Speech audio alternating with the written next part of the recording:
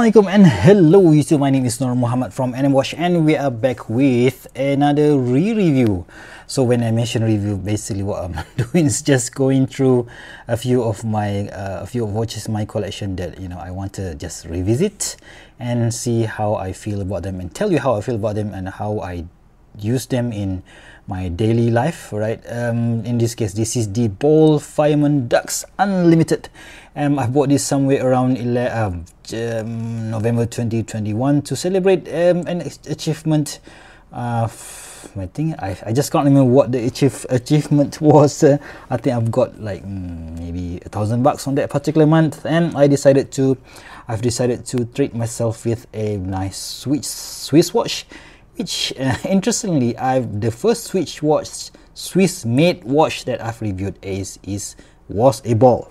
Right, I remember I've borrowed I think it was another Fireman, but it's much smaller case. I just can't remember what the model name. I might be pop. I just put some pictures over here.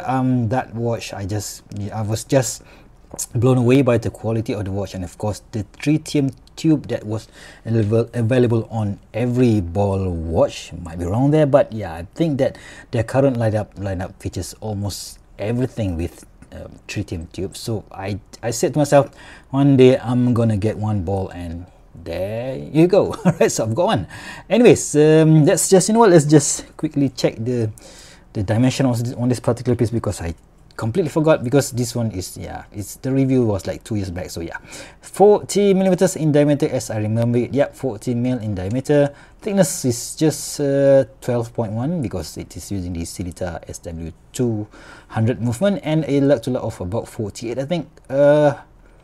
Yeah, that's okay, 48.7, so it's a bit long, and 20 millimeters in lug width. And of course, it didn't came with this rubber strap, but rather it came on a H-link bracelet, which has no tapers, and to make it worse, it used a butterfly clasp, which I absolutely hate. Anyway, I've put it on this rubber strap, and let's just quickly check how much does it weigh.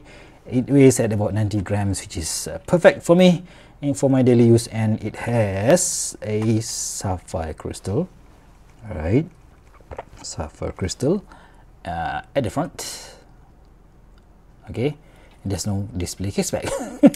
Okay, and yeah, let's just take it out there.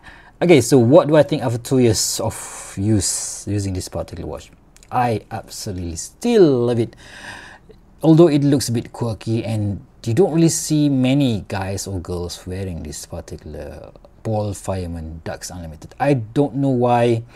Yeah, it looks a bit weird, because we have a date wheel at the 3 o'clock, and we have that 9 hour marker stamp at what does maybe they wanted to achieve a balance. So yeah, we have this crosshair crosshair, what's this, line here, line there. So if they didn't put anything at the 9 o'clock, they might make it a bit weird. But adding a big huge number 9 here, you know what, let's just sorry guys, you can't see it.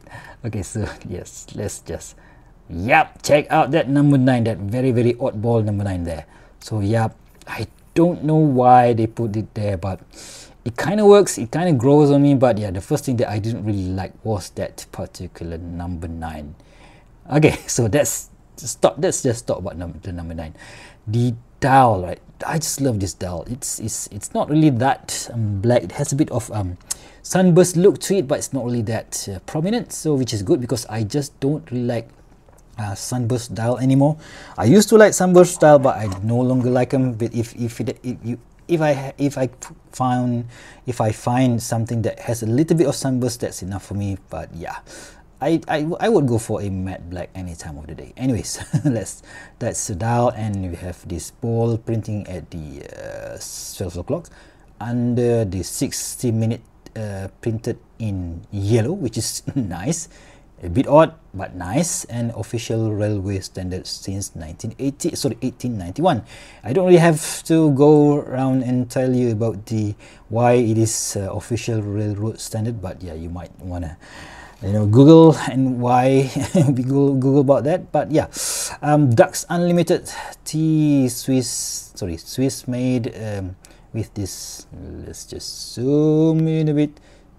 Swiss made T maybe stands for not titanium, sorry, tritium. So this is, of course, it has 63 tritium tubes on the dial. Sorry, on the dial we have 60, on the hands we have 3.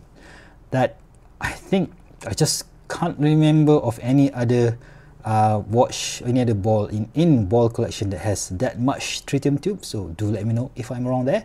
And yeah, we have this hands which is polished, which is not to my liking, but still I love it. And we have this yellow second hands which looks absolutely cool. Just give it enough pop to an otherwise boring and weird looking dial. Right, let's just the dial. The bezel, right? So you don't really see this anywhere on other watchmakers. So it from the top it looks simple, a simple watch, a simple bezel. It is polished, yeah, it kind of sucks. But check out the side profile, guys. So we have this chamfer here, and we have this straight line here, and we have this curved chamfer at the bottom side of the bezel, which is cool.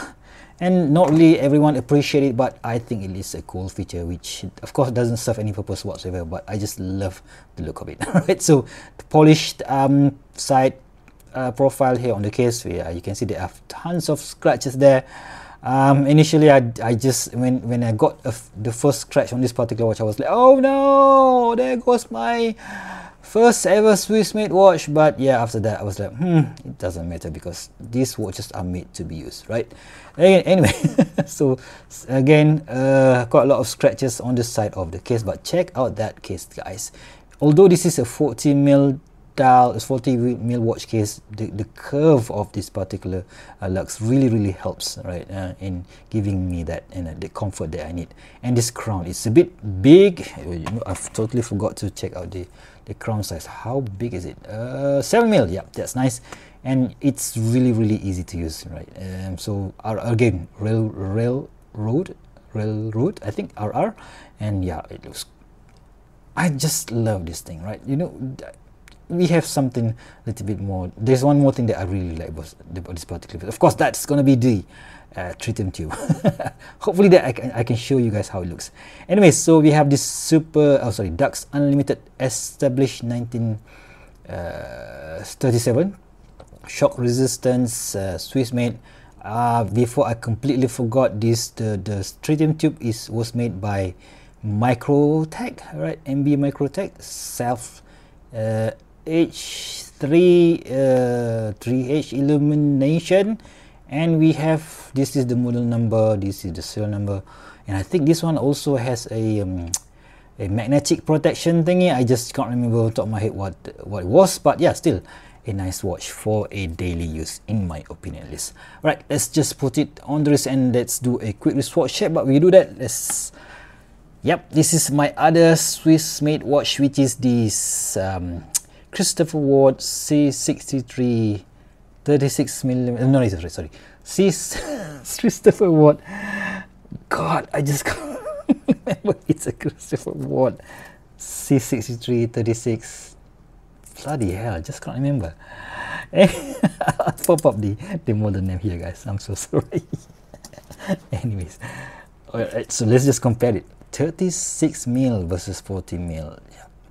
I love the 36mm watches, guys, but this 40mm is not that bad. Oh, I've completely forgot to mention, this rubber strap is from Unidive, which is a brand from AliExpress, and this is you can see that there's no holes whatsoever on this particular strap, because it has this fully adjustable strap system. You just have to slide it through, and voila, we've got ourselves a nice fitted rubber strap. Yeah, that looks cool in my opinion.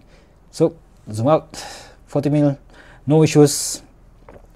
6.75 on 17 centimeters wrist conference. Love this thing. I'm gonna keep it.